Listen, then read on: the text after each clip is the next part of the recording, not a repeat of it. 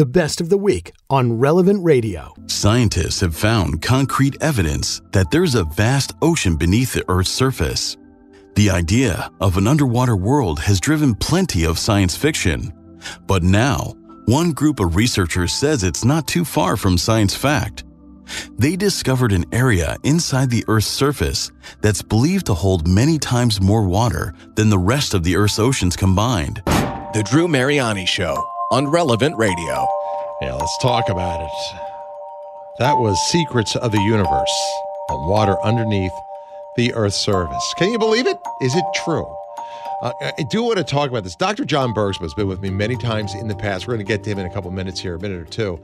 And just to put this into perspective, I mean, over the centuries, countless cultures have had their flood stories, their flood myths, if you will. Myth's not a right word. I don't like that. There's 200 flood myths from different civilizations. All of these stories, you know, they point to a massive flood event. And that phenomena suggests maybe a collective memory of local disasters. I don't think so. I think maybe it was something a lot larger. So there's this growing body of geological and archaeological evidence that's now pointing to what could have been a catastrophic flood event. A guy named Robert Ballard, he did research on the Black Sea. He's the guy who discovered the Titanic. And he suggests that there was a flood in that region about 7,000 years ago, and that might have been the source for Noah, right? I want to zoom out even further. How are we to interpret Scripture? And is there any evidence of a global flood?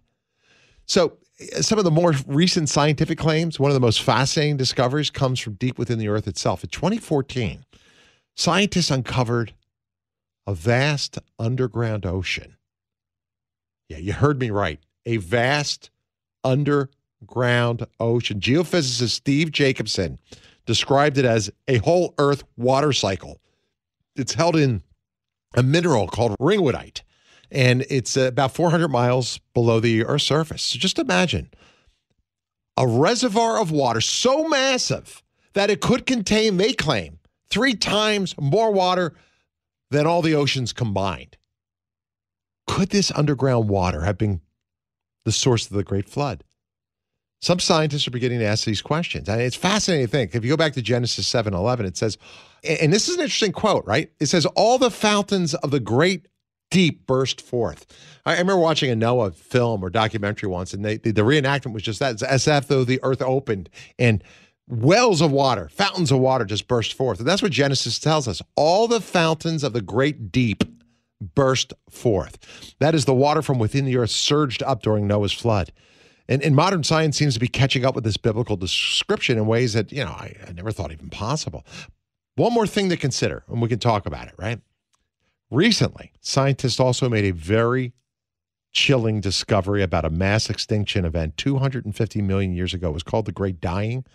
And according to the reports, this catastrophic event, it wiped out, they say, 90% of life on Earth. 90% of life on Earth? Sounds like the Great Flood, right? And just a few survived. This wasn't caused by a tsunami, but a massive underwater volcanic activity, they said. Could this be a connection to the underground water sources that researchers are now discovering? Could these events be a prelude to understanding the mechanics behind the Great Flood? The Catholic Church always teaches us, to look at Scripture both spiritually and historically. And it's not just about ancient stories, but it's about seeing how God, how his hand is active in the world, even in those natural events around us. Pope Pius XII, in his encyclical Humani Generis, he said that Catholics are free to investigate and research history and the truth behind biblical events. And the story of Noah, that's no different. Science is a tool. And when it's used correctly, it can help us better understand God's creation and the mysteries within it. So here's the question. Could the floodwaters have come from within the earth? I'm joined this afternoon by a longtime friend of the program, Dr. John Bergsma. Dr. Bergsma, it's good to have you back with us today. This new evidence, to me, is just absolutely fascinating. It is indeed, Drew. The idea of so much water, 3 times as much as in the oceans, being trapped down in the Earth's crust. I think most people had the idea that below the Earth's crust, it was just molten material down there, some kind of hellacious, reservoir of magma. But to imagine that there's a mineral down there that's containing huge amounts of water, that's kind of mind-blowing and raises all interesting questions like how did it get down there, what keeps it there, and as you say, can it burst forth and affect the water cycle on the surface? The center of the earth and what's there, it's so deep. I mean, we can only make, assessments, so we really don't totally know. And I would find it fascinating if God, in his divine plan somehow really allowed the earth, the water to burst, forth from the earth. There's a lot of talk, though, of regional floods. Like, okay, maybe the area where Noah lived flooded.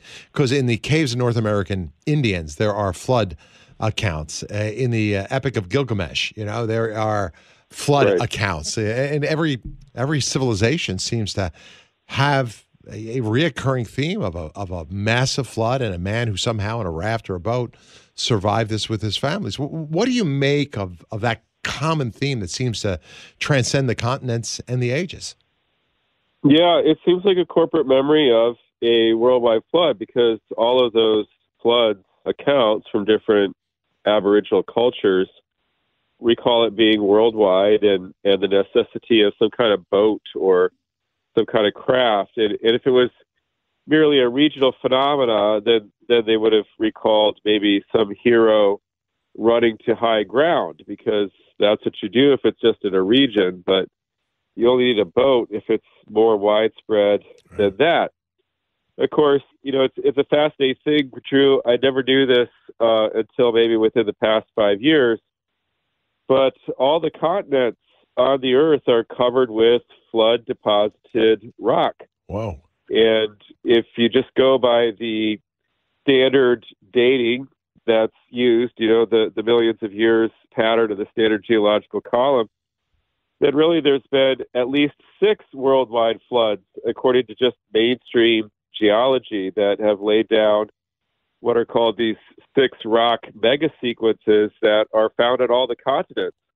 Now, those that, scientists who work with a young Earth model argue that all 6 of those, mega floods that laid down these megasequences that we see in the Grand Canyon, for example, they merge that all into one and identify that with the flood of Noah. There's a lot of stuff that needs to be worked out to answer all the questions that raises. But I do find it fascinating that we're most of us in North America are standing on top of a mile or 2 miles of flood deposited sediment below our feet. Much of it looking like it was done catastrophically in a short amount of time. And that's absolutely fascinating.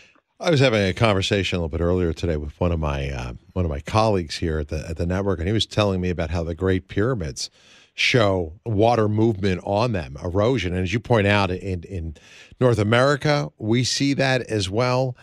It makes me question sometimes the current narrative in terms of how old civilization is and whether it predates what we think. There's a place, an ancient site in southern Turkey called Göbekli Tepe. It's home to the world's oldest monumental structures, built around 12,000 years ago. It was called, the world's first temple. But a recent discovery there is raising a lot of questions. I think they found a calendar, an old solar calendar that may change, how we date as civilization. What's the popular thought of how old, I guess, civilization is and when the flood took place? And do you think that perhaps, just as Christ mentioned Noah in the scriptures, that perhaps there could have been a civilization, maybe a little bit more advanced knowledge than we ever thought, that was destroyed because of its sin and its arrogance by God, and it was recorded in the scriptures? Your thoughts on that? I mean, I know that's pretty broad, but maybe unpack that if you could. Yeah, definitely. So, I don't know, Drew, there's a lot of really curious archaeological finds all over the world. Monoliths, huge stones that look like they've been crafted, not by natural weathering, but by some kind of human activity. I've seen several of these in different places on the planet that are too big to move by any technology that we have, or that we would imagine our ancient forebears had, and yet they seem to have been moved and handled. There are archaeologists out there who employ that as an argument that, these are remains of ancient civilization that predates some kind of catastrophe, a flood that otherwise wiped out a lot of the remnants of them. So this is really intriguing, and I think it's worth being open-minded towards these kinds of discoveries. When you study the history of science and the development of our knowledge of history and the natural world, you find that certain patterns of thought hold sway during a certain generation, and anyone who thinks outside the box is usually, put under some kind of pressure and discouraged from doing that. And unfortunately, that's delayed us from recognizing and discovering, many truths about our history and about the planet. So I would keep an open mind. The so-called caveman may not have been a caveman. He might have been a high-tech man. It's true. And we've just lost something and tried to regain it. So, I was watching something, I guess the other night or a couple of nights ago, and you talk about those monolithic stones, right? They're 20, 30,000 tons, right? You can't. How did anybody move them in ancient time? And they're so precisely cut, and they're placed with such precision, you can't get a piece of paper through them. And it doesn't sound like a guy with a stick and a piece of flint on the end of it, doing that type of thing. It seems like you must have had some other technology. Maybe they weren't as advanced as us, but maybe they had a different understanding of mathematics or science, and who knows, maybe they were somehow erased. There's another theory, I think, called the Younger Dryas, a theory where there was an event, 10, 11, 12,000 years ago, I'm not quite sure how many, it was at least 10,000 plus, where, there was this sudden release of massive amounts of fresh water into the North Atlantic from the melting ice sheets, and that influx of fresh water disrupted ocean currents and had an incredible impact on the planet as we know it. So, I wonder what brought about the flood. Could it be subterranean water, as Scripture says? Could it be the Younger Dryas? Could it be something else? Could it have rained for 40 days and for 40 nights? What are your thoughts? Yeah. So if the Earth's surface was completely flat, water would cover the whole Earth. I think it's something like to a depth of a mile. So the reason why the water doesn't cover the whole Earth right now is because the upraising of our continents, which encompass about 30% of the planet. Right. I've seen some interesting scholarship done on this, Drew, that argues that the amount of dry land that appears on our planet is actually perfectly chosen, that if it was much more or much less, we would have serious climate consequences from that would make life on Earth extremely difficult, if not impossible. Wow. So there seems to be something like a providential guidance in terms of just even something as simple as how much dry land we have on the planet, and it seems to be fine-tuned for life.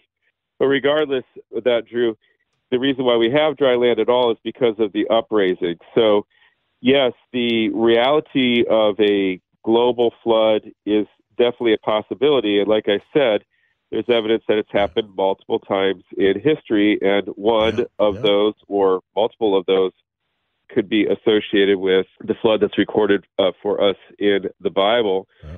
Because we are, it's ironic that there aren't these sedimentary layers for the most part out on the seafloor, because the seafloor is much younger. But here on the continents that are dry, we have all this evidence of flood deposited, marine deposited, which is another way of saying by the sea or by the ocean, deposited animals and fish skeletons, etc., the remains, the fossils of marine-dwelling creatures covering the entire continent. Oftentimes in rock layers that are tens, even hundreds of feet thick, over thousands of square miles. You have to ask yourself, what laid down a homogeneous layer of, for example, red sandstone that you see out in Arizona, over hundreds of square miles, thousands of square miles in some cases, all relatively quickly, apparently, with animals caught in those layers. I think we need to start thinking more catastrophically in terms of our understanding of Earth's processes. Hey, Doctor, thank you for your time. I am so grateful to have you. It's Dr. John Bergsma. If you missed any of the conversation, download our podcast and check out Dr. Bergsma at johnbergsma.com. Hey, like what you just heard? Then share it with your family and friends. And thanks for listening.